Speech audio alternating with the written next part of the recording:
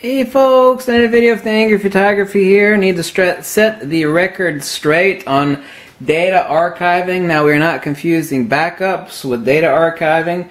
Now there are two drawbacks to data archiving. DVD single layer discs are limited to 4.7 gigabytes of data. Obviously, DVD media are, given rough handling, prone to scratches and light degradation if not stored correctly.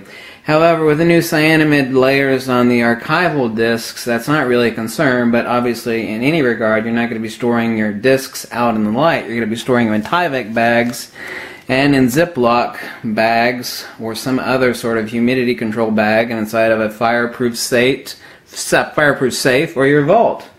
Advantages of your archival DVD professional blank media is that it's rated for in excess of 100 years, no less than 100 years. There are only two types of hard drives, by the way, and I love hard drives because I've got over 200 of them. A hard drive that has screwed you and a hard drive that will screw you. There is no exception to this. There are only dead hard drives and hard drives that will die. And when they die, they do this number to you. That's option number 2. Dead hard drive and the hard drive that will die. Yes, that's exactly correct. DVD is not subject to mechanical breakdown. DVD archival media is not subject to ferromagnetic degradation. DVD archival media correctly sleeved and stored is currently a supreme storage methodology for archiving vital data. Crap you don't want to lose. I've got stuff I've been working on for 20 years. Nobody likes burning discs, okay? But how much is your time worth?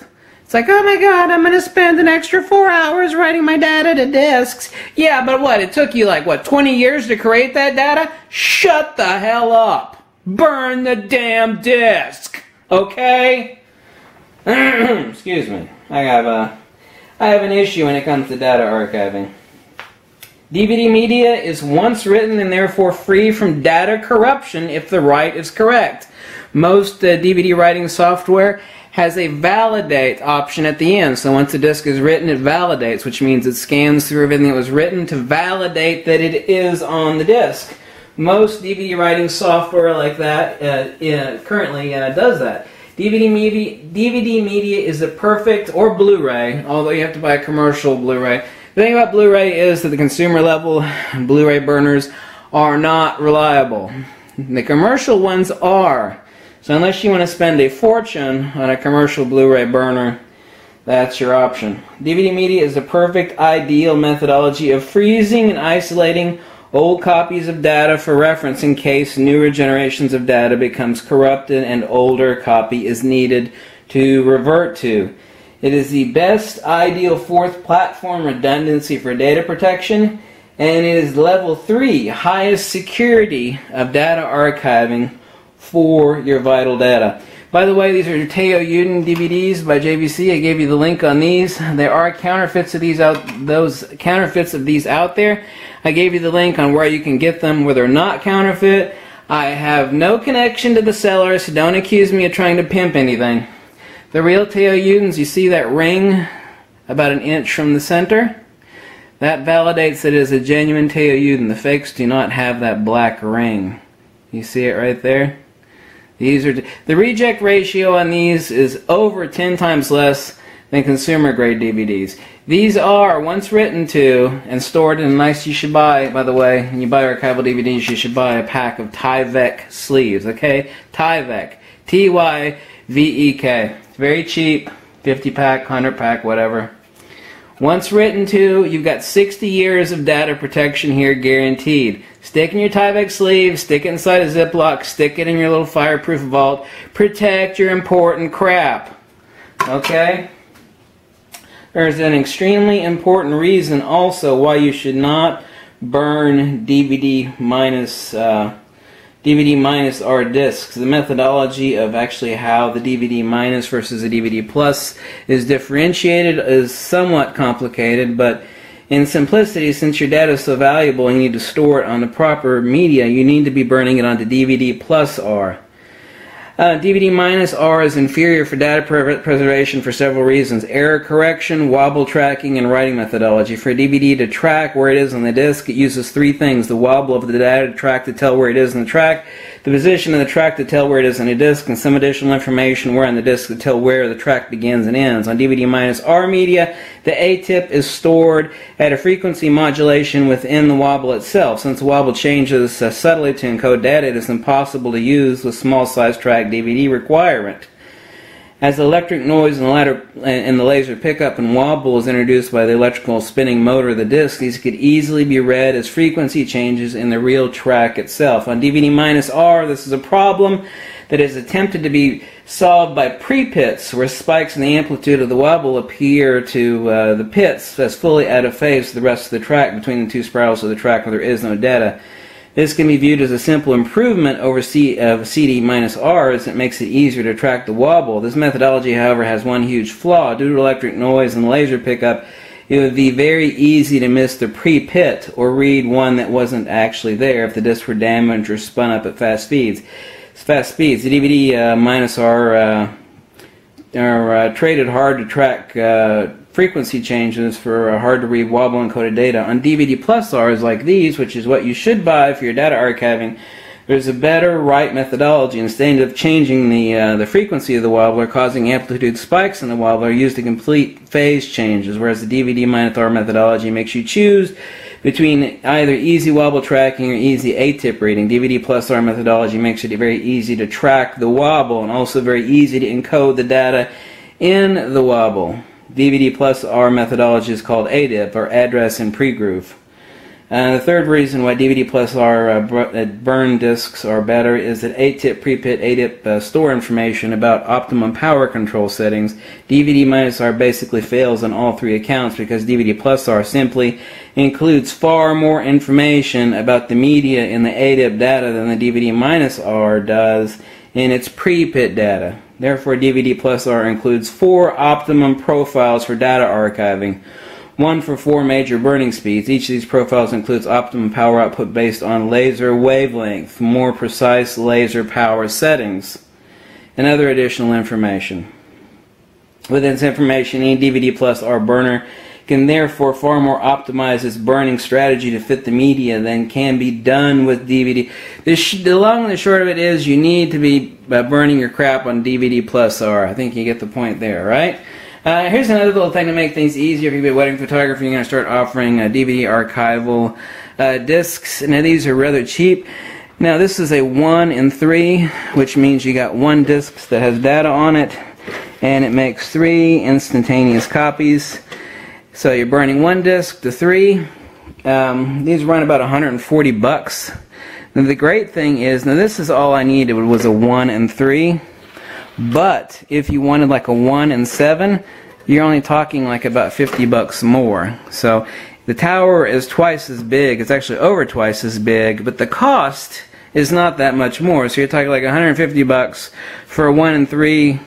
1 in 3 DVD burning tower versus like a 1 in 5 or a 1 in 7. Watch, this is like $80 more for a 1 in 7.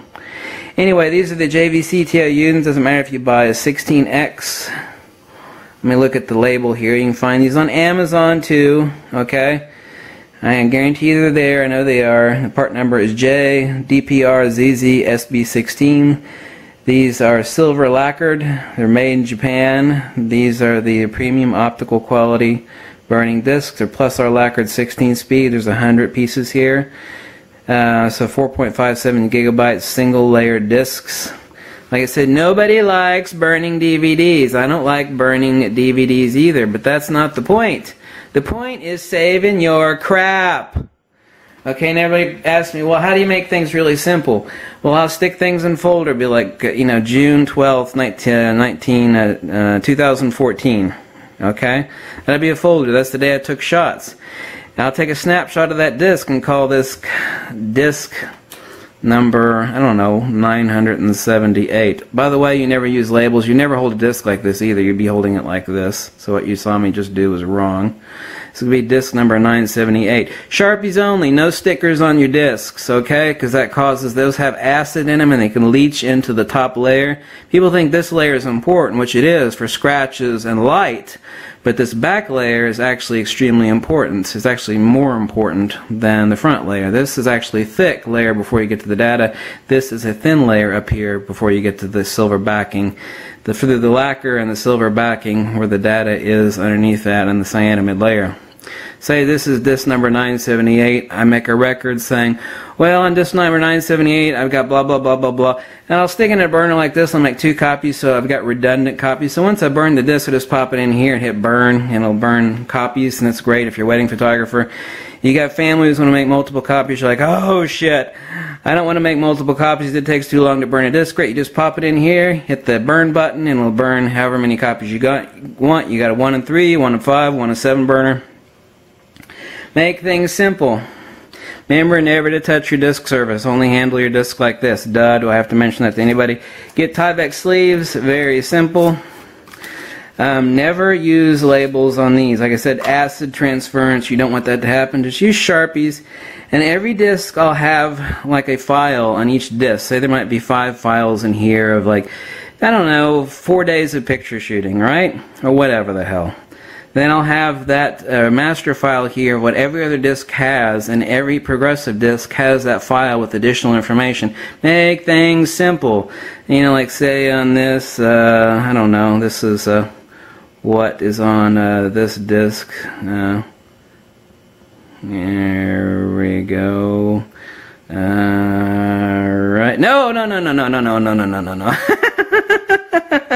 Little humor there. So, and I told you in the prior video why Apple removed optical drive. Optical isn't dead, girls and boys, okay? The only way to correctly keep your crap safe, and literally, I can actually say I literally wrote the book on magnetism. I never thought I'd actually be able to do that many years ago, but I can't say it now. The only way to protect your crap is optical, okay? Large businesses are going to that for cold storage of data. Long-term preservation.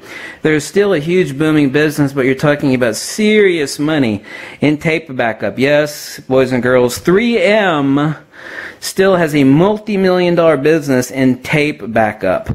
Big businesses are still, and then you talk about extreme humidity and temperature control on that. You're talking about temp and humidity controlled rooms where they're storing huge amounts of data on tape. Tape is actually still a current methodology for data archiving, believe it or not. There's a huge business in that. For big business only. For you boys and girls, your data is protected right here. Okay, commercial, consumer grade Blu-ray burners are not reliable. If you want to spend a fortune on a commercial Blu-ray burner, that's another thing. Some people do it. If you got the money, do it. Most don't. This is a perfect wedding option. Look at how important is your crap. I mean, the least you could do is buy a stack of this crap, okay, and protect your crap you've been working on for 10, 15 years like I have. I am not losing 10, 15 years of my hard work, nor should you, because your ass is too lazy to spend 40 bucks on a stack of archival DVDs and spend a few hours burning that crap. Okay? Maybe your grandchildren want that really important stuff like the will, the pictures of dead mother, dead grandmother, you know, all that really important crap that can't be lost. Urgh! Burn the crap. Okay? Stop scratching your balls. Burn some archival DVDs, plus ours. Okay? And I want to hear from anybody telling me, optical is dead. Kiss my ass, okay? Only 2 types of hard drives. Those that have screwed you and those that will screw you. Only 2 types of hard drives. The dead ones and the ones that will die. Catch you later.